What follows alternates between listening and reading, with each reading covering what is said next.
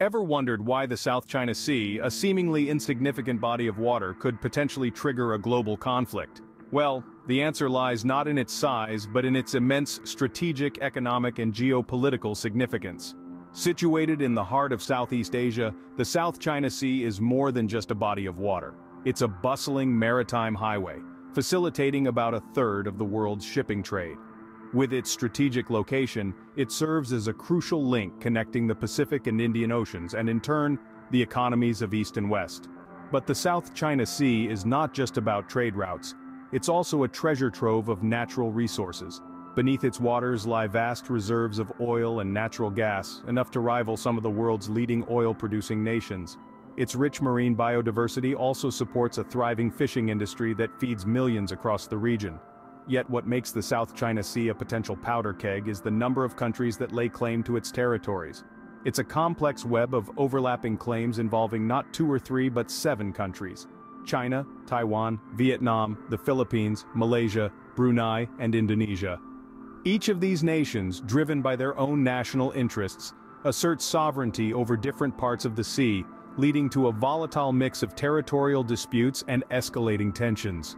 Amidst these competing claims, the South China Sea has become a chessboard for power games, with countries flexing their military muscles and building up their naval presence. This has not only intensified the territorial disputes, but also raised worrying questions about the future of peace and stability in the region. So, how did this sea become such a hotbed of territorial disputes? To answer that, we need to delve into the annals of history. In the following scenes, we'll take a deep dive into the historical roots of these disputes, the evolving international laws governing maritime boundaries, and the rising military buildups. We'll also explore the implications of these tensions for global security and the possible ways forward. So, let's set sail on this intriguing journey. The roots of the South China Sea disputes trace back to ancient times. Indeed, the South China Sea, a strategic waterway and a significant source of fisheries and natural gas reserves, has been a point of contention for centuries. China first asserted its sovereignty over the South China Sea as early as the Han Dynasty, which ruled from 206 BC to 220 AD. Chinese sailors and fishermen navigated these waters, establishing a presence and exercising control over the islands and reefs. Over the centuries, this presence was sustained, contributing to China's historical claims. However, the story doesn't end there. The arrival of European colonial powers in the 16th century added another layer to the saga. The Portuguese were the first Europeans to navigate the South China Sea, followed by the Spanish, the Dutch, and the British. Each of these powers sought to establish their influence in the region, setting up colonies and trade routes and marking their territorial waters. In the 19th century, during the age of colonialism, the South China Sea became a significant battleground. The European powers, along with Japan, sought to exert their dominance in the area, leading to a series of conflicts and territorial disputes. The aftermath of the Second World War further complicated matters, with newly independent nations emerging in the region, each with its own territorial ambitions. The 20th century saw a rise in nationalism and the desire for resource control among these nations, leading to a series of conflicts and skirmishes. The Paracel and Spratly Islands in particular have been hotspots for territorial disputes due to their strategic location and potential oil and gas reserves. In a nutshell, the history of the South China Sea is a complex tapestry of sovereignty claims, territorial disputes, and power struggles. The past has left an indelible mark on the present, shaping the dynamics of the region. These historical claims set the stage for the ongoing territorial disputes in the South China Sea. As we delve deeper into this topic, we'll see how these historical roots have grown into a thorny issue that continues to challenge global peace and security. The end of World War II brought about a significant shift in power dynamics in the South China Sea. As the echoes of battle subsided and the world entered a period of reconstruction and healing, the map of Southeast Asia was redrawn.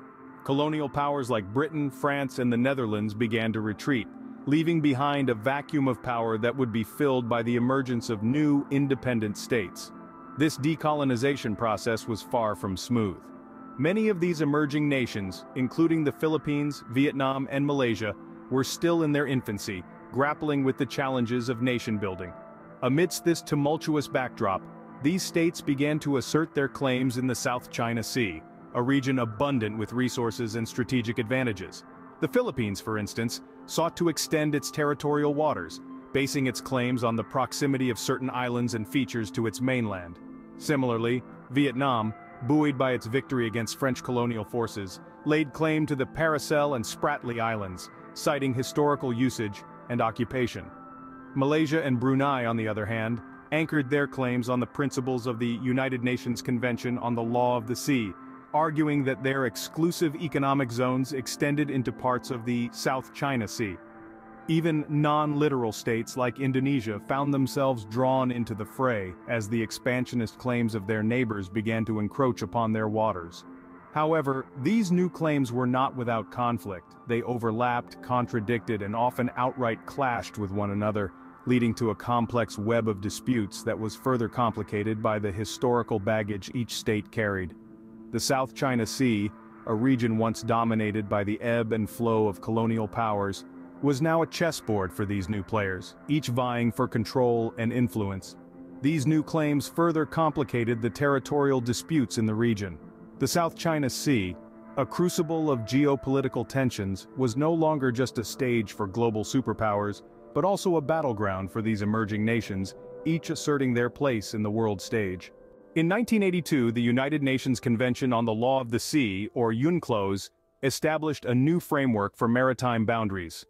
This framework was not only comprehensive but also aimed to provide a balanced solution to the growing maritime disputes worldwide. One of the most significant contributions of UNCLOS was the introduction of the concept of exclusive economic zones, or EEZs.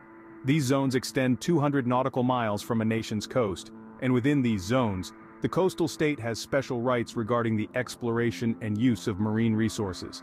In the context of the South China Sea, the EEZs have become a central issue. With overlapping claims by multiple nations, the implementation of EEZs has been fraught with controversy. For example, China's 9-line claim, which accounts for nearly 90% of the South China Sea, significantly overlaps with the EEZs of other coastal states, leading to numerous disputes. UNCLOS also established the International Tribunal for the Law of the Sea, a judicial body to resolve disputes. However, its rulings are not always accepted.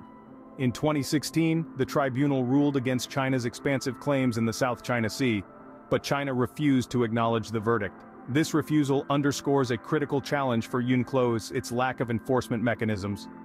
Further complicating matters, not all countries interpret UNCLOS in the same way.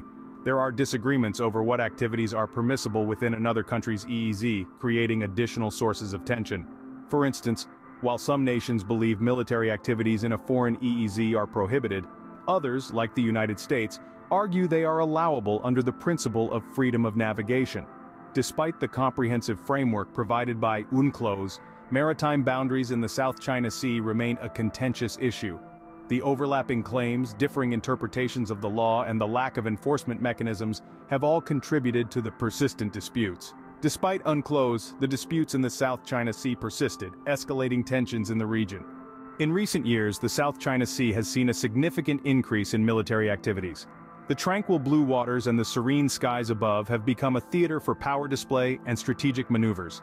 As the territorial disputes in the region continue to simmer, major global powers have stepped up their military presence, further escalating the tensions.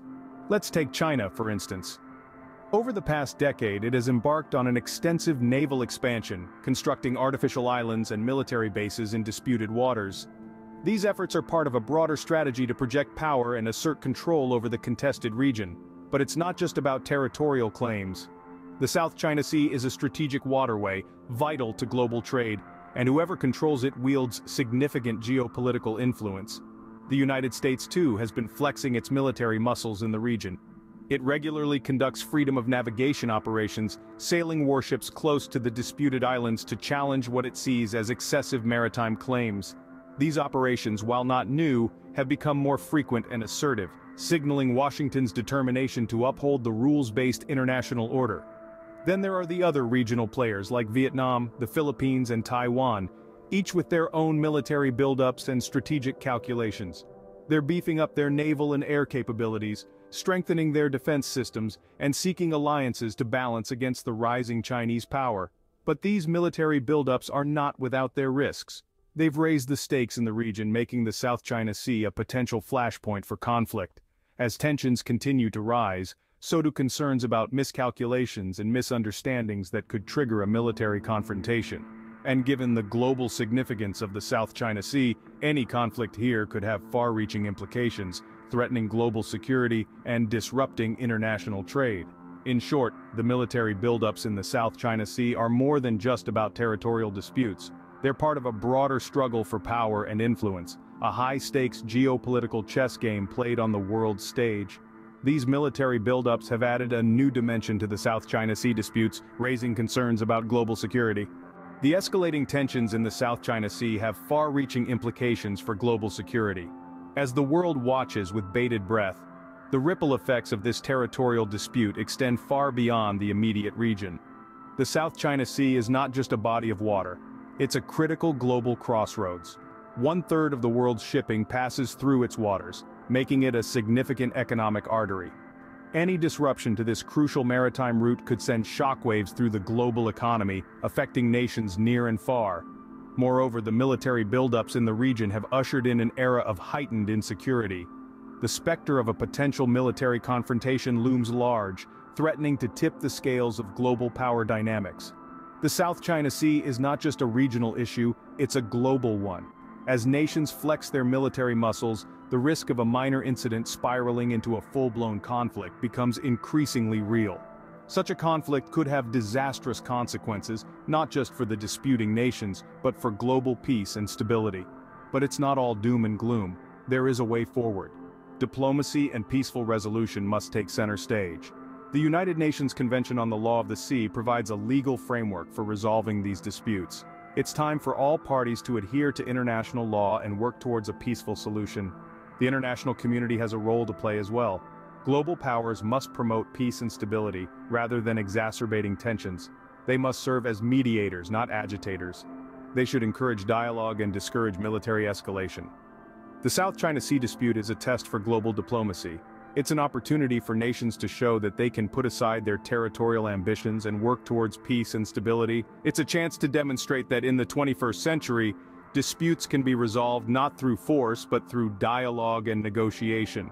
The South China Sea, once a tranquil body of water, has now become a symbol of global power struggles and territorial ambitions. Today we have journeyed through the complex history and geopolitics of the South China Sea. We've seen how historical claims have shaped the present tensions, with multiple nations staking their sovereignty over these crucial waters. We delved into the role of the United Nations Convention on the Law of the Sea, or UNCLOS, in defining maritime boundaries, yet the disputes persist. We've also taken a deep dive into the military buildups in the region, reflecting the global power struggles that are playing out on this stage.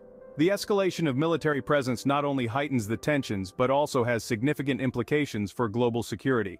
The South China Sea, a microcosm of global geopolitics, is a complex web of historical claims, legal ambiguity, and power struggles.